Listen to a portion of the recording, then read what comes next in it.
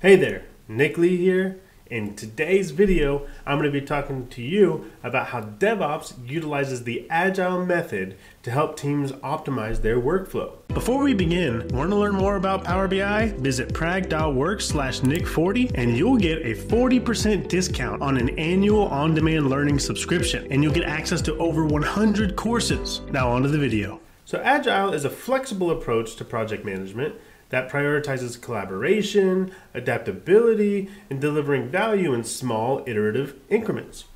It empowers teams to respond quickly to changes, gather feedback, and continuously improve throughout the whole development process. So Agile isn't necessarily a methodology, it's more of a principle. And within this Agile principle, there are several different methodologies.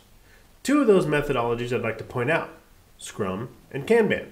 Scrum is one of the most widely used Agile frameworks. It divides work into small, manageable units called user stories. And those user stories are then prioritized in the backlog.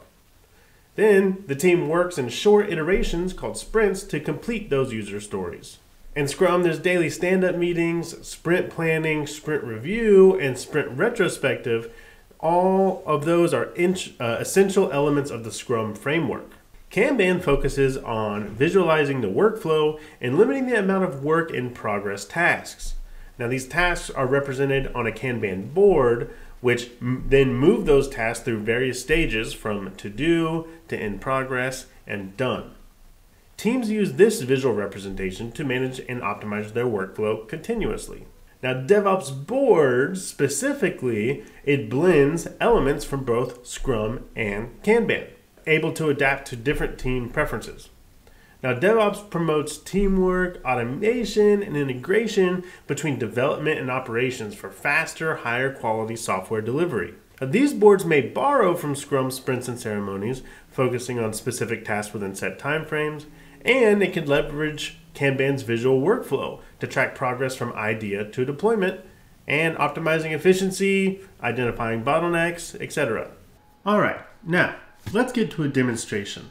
So as you see on screen, I'm logged into my DevOps project at azure.com. So what we're going to do here is browse to the boards. Where we currently are located is at the overview section. So the board section is where the Agile aspect comes into play. So if I select boards on the far left side, and from here, this is just displaying the regular work items that are currently in the active state. Now, if I go to this Backlogs tab, in the Backlogs tab, you can see that this is drilled into other type of work items. Now, what it shows here in the backlog area is work that still needs to be done. So, what we currently have on screen is that epic, which is the highest kind of level of the hierarchy where user stories are involved. So this build class epic is this huge big project that I may have. So that is what this epic is. And if I drill into this epic, you can see that there are multiple features involved. And when there are multiple features involved, you can drill into those. Now, if I click on this one or this one, you see it drills even further. And now we get to the user story level. These user stories is where the primary work aspects are going to start getting done. Within these user stories, there are tasks involved. So you could see of how this kind of hierarchical level utilization in the backlog is being used from this kind of Scrum approach like we talked about earlier. And we could actually dig into these different user stories, tasks, etc., and glean more information. So for instance, if I click on this user story, it's going to pop up a pop-up window with more information about this user story. You can see it's assigned to me, Nick Lee. There's a comment that a really cool person left on there. There's a description, acceptance criteria, how many story points it's worth, etc. All different aspects of our Agile method and Scrum methodology being utilized here to get the most out of this user story. On the bottom right side, if you look over here, then you can see that there are any of the related work items to this specific work user story. So the related work items to this user story are the build out DevOps demo items as a parent, which is a feature, and then there are 3 child tasks involved with it. And now we can also navigate the backlog from here and see those hierarchical levels set up here. So for instance, if I click on set up this story points task, you can see there hasn't been much information put in here yet, but this is just a task that's saying we can glean the information on it that it is completed. And I could drill back up to the previous user story. You see all these items are closed on here. That just means that they're completed or done. And but yes, so you're able to kind of browse through your backlog utilizing this related work items on the bottom right side. I'm going to go ahead and close this window, and so we can look a little bit more at our different backlog items. There is also a way to navigate this hierarchy by drilling down everything or drilling up everything all at once. It is utilizing this plus and minus sign on the far left side.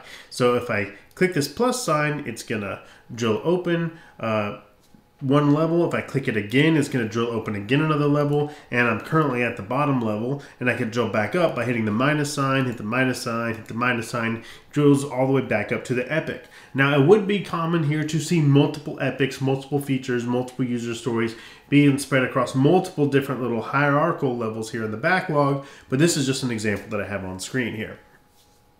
So this is a good example of the Scrum aspect of the Scrum methodology that's being utilized here in DevOps. And now let's talk about how the Scrum methodology and the Kanban board are being used simultaneously together here. So if I click on this boards tab on the left side, and I know it can be a little confusing because we're already in the boards tab, but there's another tab that says boards. We're going to click on the extra tab that says boards here underneath the highest level boards.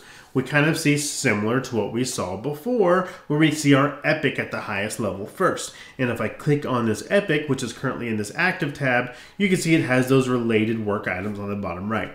But I digress. I'm going to go ahead and close this window to kind of show you guys a little bit more. So you can kind of see here in this Kanban board, this epic item from the backlog is currently in the active state, which means it's currently being worked on. If it is going to be marked as not being worked on yet, it would be over here in the new column. You see how it's now marked new. Well, let's say, all right, I'm going to start working on this epic now. I haven't started working on it at all yet. I'll drag it over to the active side. And then once I've completed all of the tasks within it, I would move this over to the resolve side. The resolve side is saying, hey, I finished it. Now we just need to validate this, or can someone kind of check my work and make sure it's done right. And then once it's at that stage, then you can move the epic over to closed. But I'm going to move it back to active for now. And on the top right, there's a drop down. You see where it says epics? Well, you can look further down in the hierarchy here. So I'm going to click it and then look at the features tab. And you can see that in the hierarchy, these are the different features tabs. You see one of them is set to close, one of them is set to active, one of them is set to new. And remember, the one that's set to new hasn't been started working on yet. If I click that drop down again, I can actually see all the individual user stories that are available. And here I see all the user stories, and now this is where you get to be spending most of the time as a developer, is in these actual user stories, utilizing this board, moving your items across from new to active to resolved to closed. And you can actually kind of check off tasks here that are in the user stories area. As you can see, there's a little golden checkbox on the bottom left of some of these user stories. So for instance, if I click on this golden checkbox area here, you can see that myself as a developer here, and I've gone through here, I'm working on this user story. I've clicked on 2 of these tasks to mark that, okay, I've completed 2 out of the 3 tasks that need to be done here. Once I click the third one, I can move it along my board, or my Kanban board, or my task board. We typically call it a task board in DevOps, not necessarily a Kanban board, because it's not necessarily exactly the same. It's kind of its own take on a Kanban board. So we typically call it a task board. Anyways, so once I've hit it, Once I've completed all 3 tasks, I would move it along the track as you would expect from this kind of Kanban board or task board methodology. In conclusion, remember the core principles of collaboration, adaptability, and continuous improvement in DevOps and Agile. The Agile methodologies we've discussed can and will empower your team to modern development processes with confidence. Now, thanks for joining me, and may your efforts in DevOps and Agile bring you success.